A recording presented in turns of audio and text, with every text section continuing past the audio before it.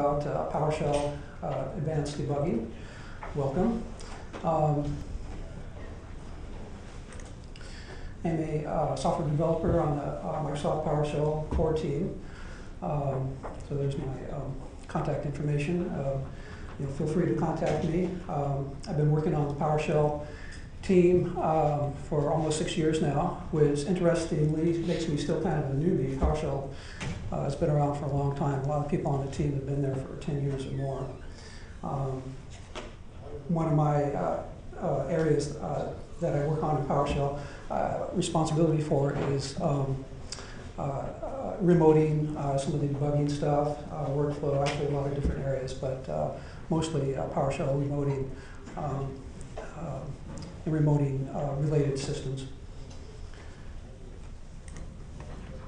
So what I want to talk about today is more advanced scenarios in PowerShell script debugging. This slide is really just about motivation.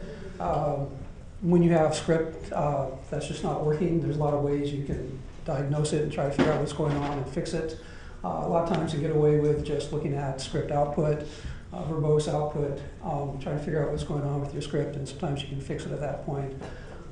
But really, a lot of the times what you'd really like to do is just get a debugger on it, a script debugger. And PowerShell actually has a pretty nice script debugger that you can use to break into script, step through script, set breakpoints, that sort of thing. But traditionally it only works for interactive scripts that you run in the ISE or in the console. But PowerShell is a pretty capable platform. It allows you to create and run scripts that are not being run interactively. They can be run as background scripts. They can be run as part of a application that hosts PowerShell. And these are more complex scenarios where you can have complex script that you'd like to debug, that you have a debugger on it, and be able to step through the script. But previously that just was not possible. You can only debug the script if you were running within the ISE. So anyway, this talk is about how to use some of the new PowerShell version 5 features for debugging these more difficult scenarios. And of course, one of the great examples is DSC script resources. So that'll be one of the demos. So live debugging goal. What do you want to do when you want to put a debugger on a script? Basically, the script is not working. You want to find the issue that's breaking your script code, fix the problem, and move on. And usually the first step is trying to get a debugger onto your script. And again, as I mentioned before, debugging interactive scripts is really easy in PowerShell. You open the script file in the ISE, you set line breakpoints, you run the script, you step through it, you can see what's going on, so that's really nice. But debugging non-interactive scripts is more difficult. Actually, it was impossible until version 5. And these kind of scripts are like background running scripts. PowerShell has a rich set of APIs that lets you create scripts that can run concurrently, that can run in the background very easily. It's not running in the IC or in the console, so how do you debug something like that? Some examples of that are you can have like a custom management tool that's based on PowerShell and PowerShell scripts. WinRM remote host, when you do PowerShell remoting, WinRM creates a process that hosts PowerShell, and within that runs the script remotely on a remote machine for you. So that's just an example of how PowerShell can be hosted in the process. And then, of course, the most complex scenario is the DSC configuration scripts when they run. They run on usually on a different computer in some kind of a hosting process inside a run space. And if you have a DSC configuration script that's not working correctly, how do you debug that? Preferably you like to debug that in the context in which it runs. I mean, a lot of times you're developing probably your configuration scripts in some kind of a mock-up on your dev machine. It works fine, but then when you deploy it onto another machine, it's not working. So what we really like to do is be able to put a debugger on that live session and debug that script in that context. So the main concept for advanced debugging, I think, is redirection. The whole idea is putting the debugger on the script that's running. Is basically you have ISE on your dev computer and you want to point that or redirect that to where the script is running and debug it. And there's like 3 commandlets that conform to this redirection paradigm. One is enter PS session. That's actually a commandlet that's been around since version 2. And that's how you do remote, interactive remoting. You would enter PS session, and you're basically redirecting the command line to a remote machine. So when you type in the command line, it's being executed on the remote machine. And then, of course, output's coming back into the console. But what's new for V5 is 2 new commandlets. One is called enter PS host process. And what that does is that allows you to redirect the command line to a local process on your machine. And that can work within a remote session. So you can connect to a remote machine, and then on that remote machine, you can connect to any process that's hosting PowerShell. And then when you execute commands, it's actually executing in that environment.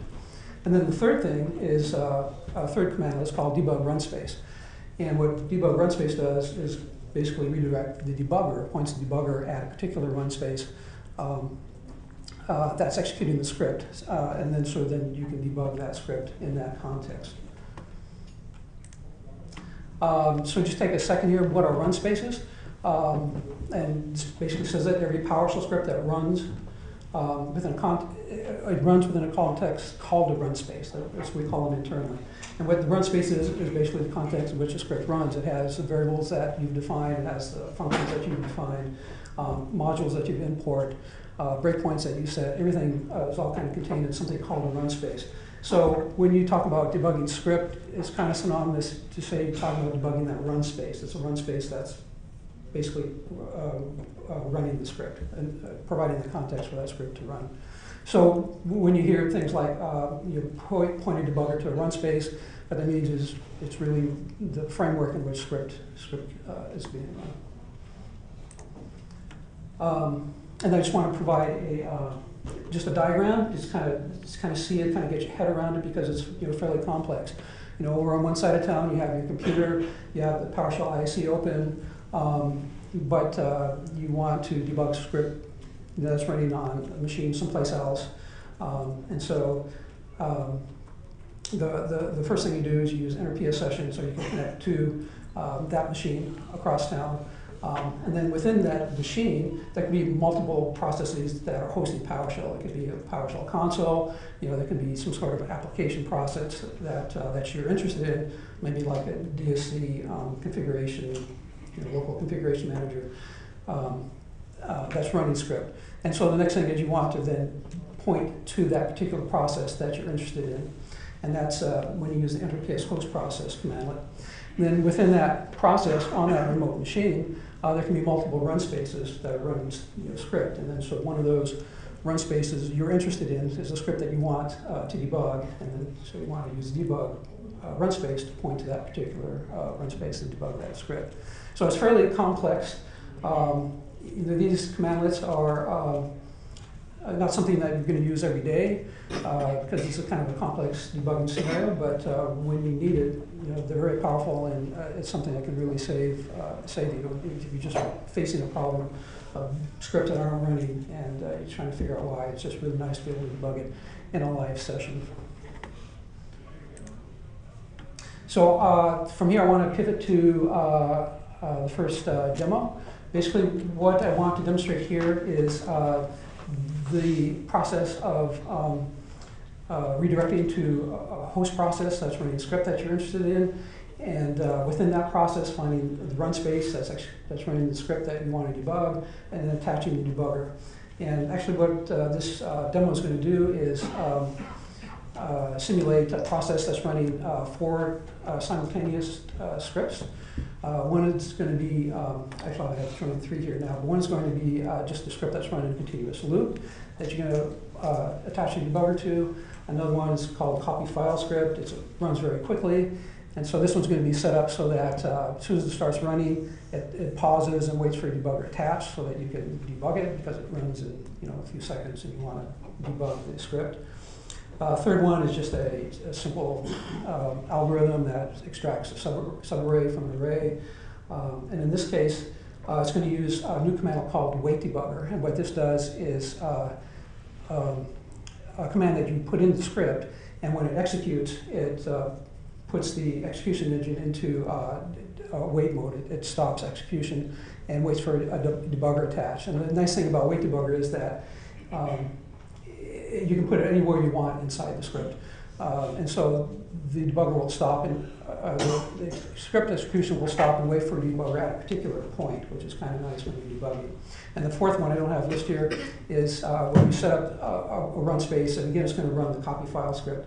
But in this case, you're going to give it a line breakpoint. You say, I want it to stop at this particular line in the script file, and then wait for a debugger attach.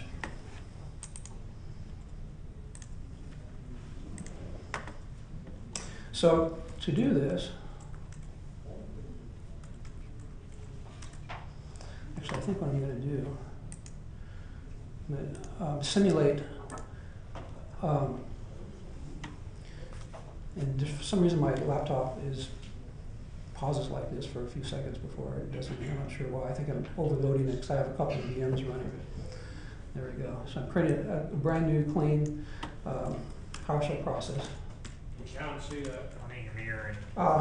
Do I need to drag it? Here, or we set it to mirror and do that this way.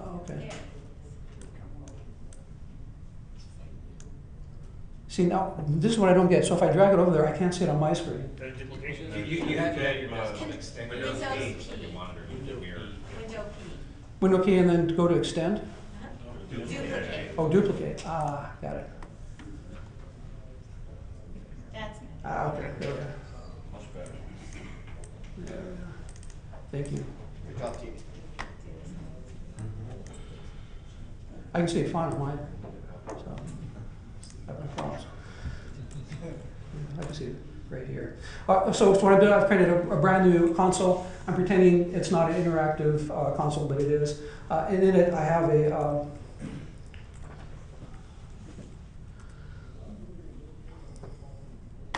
script that's going to simulate what a PowerShell application, PowerShell hosting application would do, which is basically create run spaces and then run script files. I won't spend too much time on this, but I do want to show a little bit how this works because it's kind of the same pattern over and over again on how to create a run space and then execute a script inside it. And then once this is running, then I'll show how you can attach to the process and then debug each of these scripts that are running. And you can see it. Okay, good. So first one is basically a pattern where you create a run space, we give it a name. Create something called a PowerShell object. You associate it with that run space, and then you say, okay, run the script file. And this is one that just runs continuously, so it's just going to run in an infinite loop. And it's going to have a run space name called query RS. The second one is the copy file. It runs very quickly, so again, we create the run space. But this is a little bit different. After we create the run space, we use a command called enable run space debug. What this does, it sets up the run space in debug mode, and also sets a switch called break all. So what it's telling the run space is, as soon as you start running the script, stop at the very first execution point in the script and wait for a debugger attach. This is a little bit dangerous, something you definitely don't want to have in production environment, because the script will look like it's hung, it's not running, and that's because it's waiting for a debugger attach. So this is something you only want to do in investigations. And the third one, and again, I kind of want to go through these because they're slightly different. This one is the max subarray. Again, it's creating a run space, adding in variables and executing it. The only difference is that inside the script, there's a wait debugger command. And so it is also going to stop and wait for a debugger attach. But there's nothing we did special to the run space. That actually had to modify the source code. So wait debugger is a very powerful command. Again, something you don't want in your production environment because it looks like your script is hung. And the downside is that in order to use it, you have to modify the script file. But it's very powerful for just saying, I want the debugger to just stop at this point so I can investigate what's going on. And then finally, the last one Again, I'm doing a copy file again. The only difference is I'm setting a breakpoint in the run space at this particular line in the file.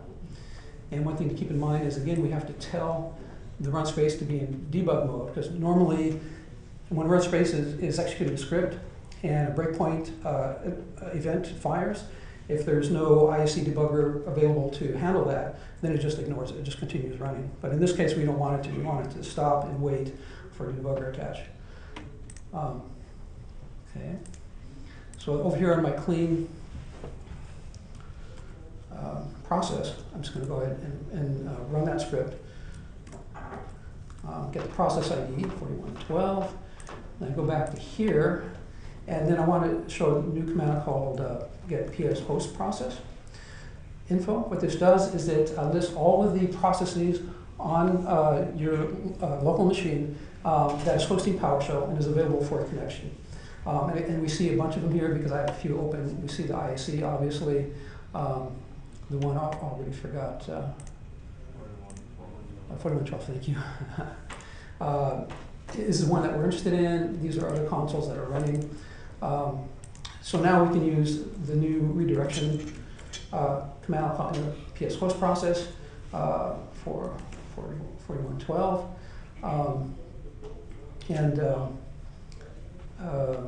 And we can attach to that process. One thing I kind of wanted to show here, and maybe I'll just go ahead and do that now, just to back up a little bit, that this enter PS host process will work in a remote session. So with just one laptop, it's hard to simulate all this, but I'm going to just pretend that this is running on a remote machine. So I'm going to do an enter PS session. And actually, it's a loopback to this computer. And of course, for some reason, my 4 laptops seems to be really, really slow. And if this is going to take too long, I can, okay, there we go. So now and again, we can do a get PS host process. We kind of pretend that, okay, we're remoting into a remote machine. We do get PS host process. We want to enter PS host process 4112. And the thing to kind of look at is the command line. It tells you what's going on. It tells you that you're connected to the remote machine, local host in this case. And within that, we're connected to the process 4112. And then from here, we do a get. This is another important command, like get run space. What this does now is within this process, it will list all of the run spaces, active run spaces in this process. And now finally, we see kind of what we expect to see. If we look at the first one, this is because this process that we're in is actually a console host process. So it always creates a default run space. So there's always a number 1 run space 1. And that's been created so that when you type in the console, that's what executes your command in your script. But then we see the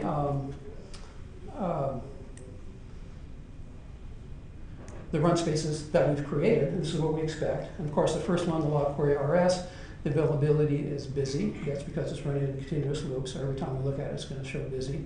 But the copy file RS and these other 3 all show availability in breakpoint. What that means is that they're not running script, it's stopped and it's waiting for a debugger attach. Again, you have to be a little bit careful with that because if you're not aware of it, you just might think that the script's taking forever to run. It's not actually running. And then the other one here is a little bit interesting. This is called remote host. This is a temporary run space that has been created when you run the enter PS host process. What that does is that executes the commands that you type on the command line. So here, like if you type in a command, this is running in that remote host process that's connected to. When you exit the attachment to that host process, then that temporary run space goes away. So then I just want to just show real quickly how then to debug these run spaces. Each one is a little bit different. So you debug run space, log, query, RS. That's the first one. And what's happening is when you do a debug run space on a script that's already running, it attaches the debugger and then it sets the debugger into step mode immediately. So it just stops at the very next execution. And then at this point, you can step through the code and do all the debugging you want. And you have the command line here, so you can query state and machine state and variables and all the things you can do in debugging. So you have a nice live debugging session there. What I'm going to do is do a detach. When you type detach at the debugger prompt, it detaches the debugger. And so now if you go get run space, we see that it's busy again. So it's busily running in that infinite loop. Now if you do debug run space on the first copy file rs, and I did this before. I'm not sure what's going on there, so we're going to skip that.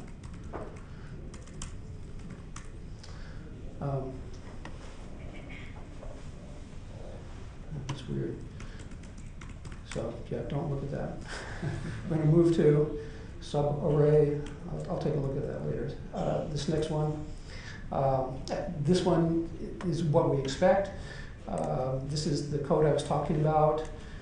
For the wait debugger, what I did was if a global variable is defined as true, then I go ahead and execute the wait debugger, which means that it puts it in step mode so that the very next line that executes, it's stopped and waiting for the debugger attached. So now you can go through and do debugging as before until you're done. And then if you want, what I kind of like about this is that it's conditional. So if you're done debugging, and this isn't a loop, so if you want to do it in looping where you can just set the variable false. You're missing a GG. I'm sorry? You're missing a G on the variable. Oh, thank you. These bifocals, I can't see very well. And then you can just do an F5 to continue. And it continues to run. It's very fast. One thing to keep in mind is that the debugger attached remains. So you get this little warning that says command or script has completed, but the debugger is still attached. So like if your new script started running, you can debug that if you want. But if you're done debugging, then you can detach the debugger with just Control C. So it takes you back to the command line. And let's go one more. Debug run space, copy file. There's two, and this is one where we set the breakpoint. One thing to kind of keep in mind is that this one is still busy. This one has gone to available because it's completed running the script, and so the run space is available to run a new script. It's kind of interesting to note. And this one is still waiting for a debugger attach. And here is kind of what we expect. It's on line 21, which is what we set, and so you can debug from that point. And again, I'll just do a detach by typing detach at the debugger prompt.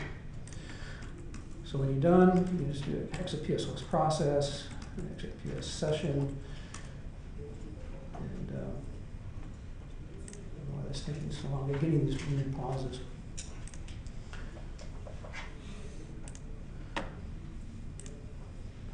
See if I can get back to the slides. So any questions, feel free to interject. There's time at the end also for questions. What run space are these in? Are these under user run space or system run space? The question is what run space they're in, are they user run space or system run space? You're talking about the credential context in which they are running. So it's in the same context that the host process was created, so it's running in that context. So if it was created with admin credentials, it's that, or any other user credentials, it's that. So the way it actually works is when you create each of the run spaces, and then you execute script in that run space, PowerShell spins up a thread, and it's the thread based on the process context. Any other questions?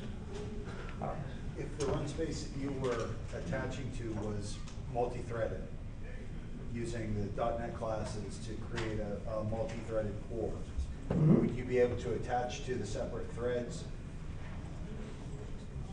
The question is, if the run space that you created was multi-threaded, could you attach to each of the threads? And the answer is that each run space can only run in a single thread, so you can't have multiple threads. And so the way that PowerShell does concurrency is per run space. So multi-threaded multiple threads in script is really not supported. It's just a single Are thread. you talking about just creating a run space pool rather than just an individual run space? So one of the pieces of middleware that I have running uses the .NET classes to create a thread pool, Right. and then evaluates group memberships in parallel for each one in the thread pool. Gotcha, I understand. So yeah, so what you're saying is that inside your thread, using .NET API to create multiple threads and then execute managed code on each of those threads. And in order to, so now you're outside of the script debugging. So in order to debug that, then you have to use a native or managed debugger to debug those threads. PowerShell script debugging is only for debugging script execution. Any other questions? Oh. But in that case, if you had a run space pool, you would see all the run spaces in the pool and theoretically be able to debug those. That's a good question. Yeah, the question is if you had a run space pool, which is a construct that collects and manages multiple run spaces, that you would be able to see all of those run spaces and debugged script in each one of those. And the answer is yes. When you do a get run space, all run spaces that are created, whether it's within the pool or separately, is shown. And it's showed in the list until those run spaces, those objects are disposed. And as well, on jobs, because jobs usually have a job that's actually doing the work, so you have to double set into those run spaces. So the question is, how would you debug jobs? And I think the assumption is that jobs are running in multiple run spaces. Actually, PowerShell jobs run in child processes. Inside those child processes are created run spaces. So it's done that for extra isolation. It's fairly heavyweight. And so in order to debug, there's actually two ways. In order to debug a job like that is that you could actually attach to that process and then find the run space and debug it. But there's also a way from the original client console to do a debug job. So when you get a job object back, there's actually debug job command line. I'm not talking about it in this talk, but you can debug the jobs through that way as well. And it actually goes through the PowerShell remoting and then talks to the child process. Interestingly, actually I've created, I think other people have created thread jobs, and what they are lighter weight PowerShell jobs that don't run in separate process, but run in a separate run space. And if you use my thread jobs, then yes, when you run those scripts, what it does is it creates new run spaces in which to run those scripts, and you will be able to see those, and you can debug them using this technique. Hollywood, is that available, your thread jobs? Is that in a gallery or something? The question is that thread job available? I've been meaning to put it up on the gallery, and I can't even remember if I did or not. I think I did a few months ago, but if not, I will do it. There are other people have done, and it's a common idea, and other people have done the same thing. What I did was make them similar to regular jobs. The only difference is that instead of running in a child process, it runs in a thread. The nice thing about that too is that the objects that you're dealing with are live to that process. You don't have that serialization layer going from one process to another. And so the objects are live. And plus it's much faster too. You don't have that overhead of creating Right. So the is child that the process. gallery, is it called thread jobs? The thing is called thread jobs, yeah. Look it up in the gallery. I just can't remember. It's something I've been meaning to do, and then you forget about it, and then a month or two later, it's like, oh, I should do that, and then I forget about it. But I think I did. But I'll make a mental note to check that. Okay. So, oh, good. So we have some time. We have 15 minutes. What I'd like to do is go from here to more, actually a real debugging scenario, which is with DSC resources. Let me just get back to if this is going to work.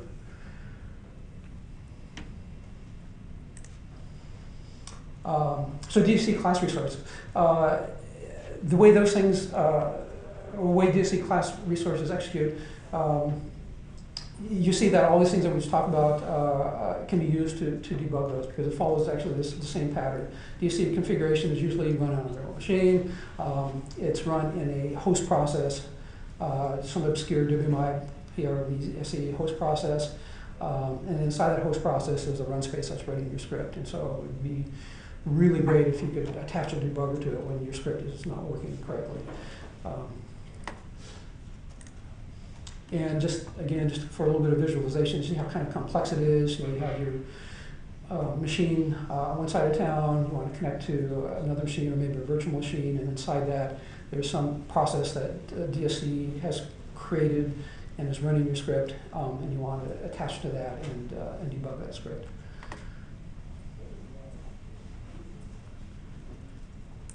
So for this demo, I kind of wanted to take a quick second here and show something that's actually kind of cool. In order to demo this, what I did is I've created a couple of virtual machines on this laptop. And on that machine, I have a very simple DSC configuration that I want to run, and then I want to debug.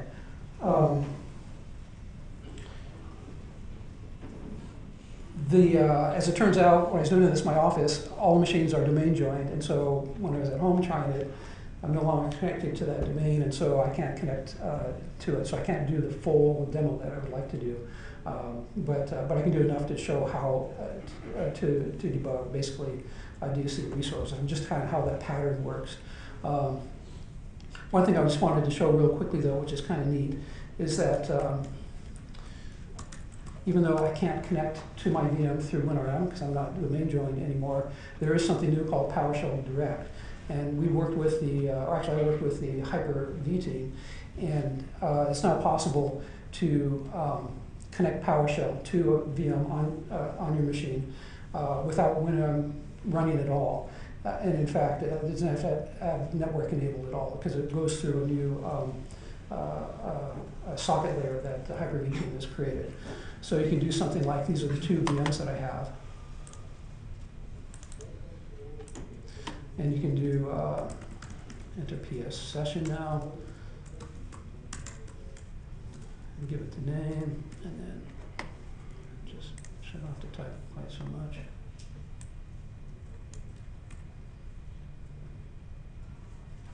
SDR. Did I miss the R? Okay, thanks. At the very end.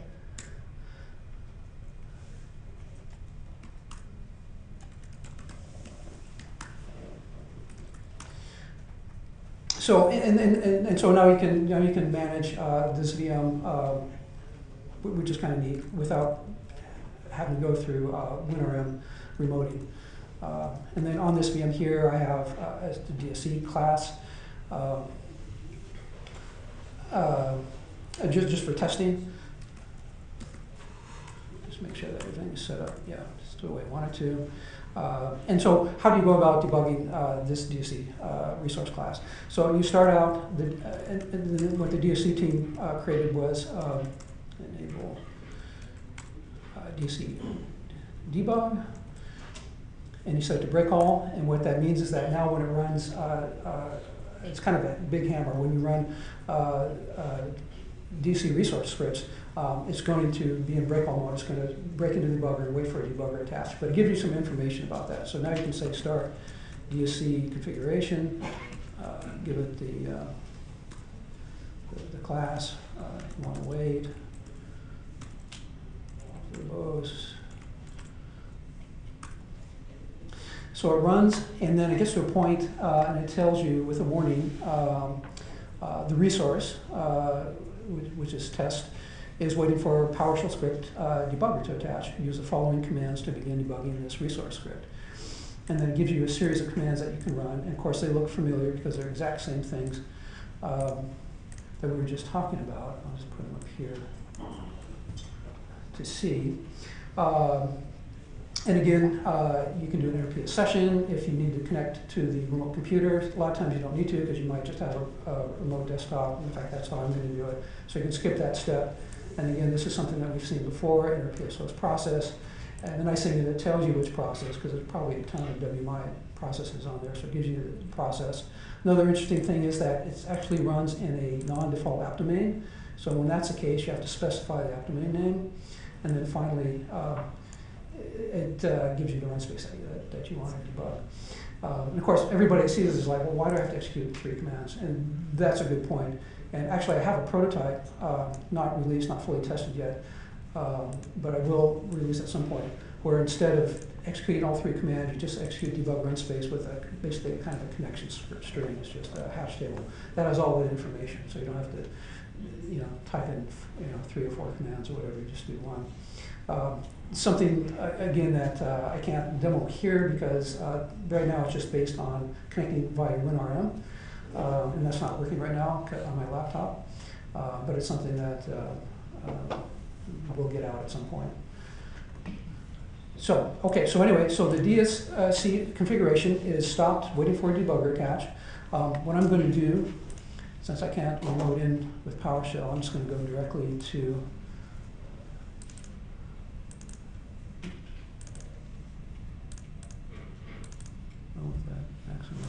there it goes.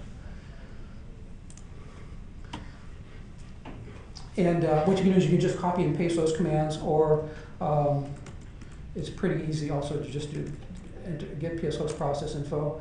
And if we look, we can see like, well, there's really only one WMI process that's attachable, that's running a DSC worker. So we're pretty sure that this is the one that we want. You do post process, get the same pattern. And then we do get run space, and we see that, oh, there's just one that's in breakpoint mode, so that's the one that we want to do. So we do debug run space, number 3. And now this is kind of interesting. In the blog, actually I created a blog about how to debug DSC resource classes. This is a little bit confusing because what's happening is that we don't see any file, right? We kind of expect it to go into the DSC resource implementation. But really, what happened is when you say, when you set the run space to break all mode, it just says stop at the very first script execution point. And what happens is that each of these methods in the DSC resource class is executed within a helper script. And so the debugger doesn't know that, it just stops in that helper script. So it's a little bit confusing. So what it's doing is it's getting ready to call the test method on the class, but it hasn't yet. So in this case, what you need to do is you just need to do F11 and just step in until it finally is executing the actual script, and then ISC will bring up the file. Now the good news about this, question? This actually is based on the demo yesterday, like the demo, that this problem is an existing one. So when you start debugging a product, why everything again? So this, there's a demo yesterday about this? Yes, this little problem is fixed. I was just going to say that. Yeah, so I wanted to show this because it hasn't been released yet, but the problem is fixed. And I was going to demo it on my other VM that has the fix in it. So yeah, a person in the DSC team very cleverly fixed it by, before they execute the class method, they get the class file, parse it, and find out the line numbers. So they actually set breakpoints on the line numbers. So the nice thing is that in the next release, you won't have this problem. But I just wanted to mention it so that when people see this, they're not too confused about what's going on. So yeah, so this has been fixed. And so, well, yeah, we're just about done. So I think this is probably about as far as I can go, or I want to go right now. We can go, oh, there is one thing we could talk about real quickly.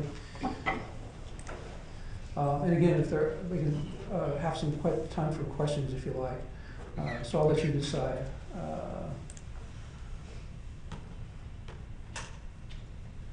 So we're going to talk about some of the gotchas, and one of them we just talked about now, and that is that the enable DSC break all stops in class in the calling script. And that's been fixed. That's not true anymore. Another kind of a downside to DSC debugging is that every time a new class method is called, they reset the run space. But when you reset the run space, it also removes all the breakpoints. So all the breakpoints that you put in are gone. So you have to put them in again, and that can be a little bit confusing. There's a bug on that, and I think that can be addressed from the DSC team. The LCM hosting process that you attach to, that can go away. That's not always a problem, but sometimes when you have your IC attached to it, you can do things like edit files, through the remoting system, but underneath it, they recycle the process regularly. So if you do something like try to save a file that you edited, sometimes the underlying process goes away, then you get an error, and that can be really annoying. That's just something to keep in mind. And then the last thing is that just break all is painful. If you're running a number of classes, more than one class, it's going to stop in every one of those class methods each time. And if you're running like 10 and it's the 7th one that you want to debug, you have to go through each one. And really, ideally, what you would like to do is set a breakpoint. So I really want to debug this class file at this line. And that's not supported in DSC now, but I'm pushing the DSC team to add that. So it would be really cool when you say enable a DSC debug, instead of break all, you say, you give it maybe like a hash table of this is the file and these are the line numbers. And I wanted to break at that point. So that's really all I have. If there are any more questions, With the breakpoints changing at every class method call, if my test method calls my get method, does that reset the breakpoint as well? All the breakpoints that are set within that specific method call remain. So like if you're calling helper functions or helper methods within the, like say the test or the set, those all work fine. But the next time, like it goes from get to, so like say you So that's my test to set. yeah, so I get, so the next time it's a new method call, then they're all reset at that point. Any questions? That's actually because get, set, and test through DSC, they're called, so every time you want, DSC wants to call one of them, creates a new run space. That's why it includes those breakpoints. They actually, sometimes it creates a new run space, so the question is, or the comment is that there's a new run space created for each of the method calls. That's sometimes true. I know that they do create new run spaces, but mostly they recycle. And so there's actually a reset function that you can call. And part of that reset is to reset, when you set reset run spaces, everything's cleared, including the breakpoints. I think it can be modified, so you say, oh, reset this run space, but keep the breakpoints. Because, I'm running this in a context where, it's the same class or something, so you know that you want to keep the breakpoints. So I think that can be addressed. And again, there's a bug tracking it right now, so I think it will be at some point. So, no other questions? Okay, well, I think that's all I have then. Contact information. Feel free to contact me through, MVP or GitHub or whatever. We try to keep tabs on all kinds of different areas. And happy to talk to you or after the meeting as well, or take any comments that you have. Thank you very much.